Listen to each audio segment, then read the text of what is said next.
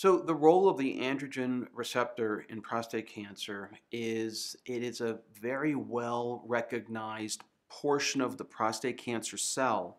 that we know when it gets stimulated, when it gets activated,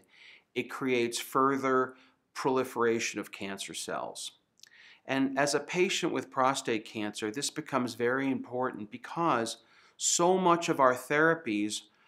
that we're given either with injections or with oral medication and even with intravenous medications are designed to block, turn off this androgen receptor. The challenge with turning off the androgen receptors, we can sometimes get side effects, but the really good news is that it slows down the cancer, puts the cancer into a state of remission, and occasionally, and sometimes very beneficially, it might even cure the cancer.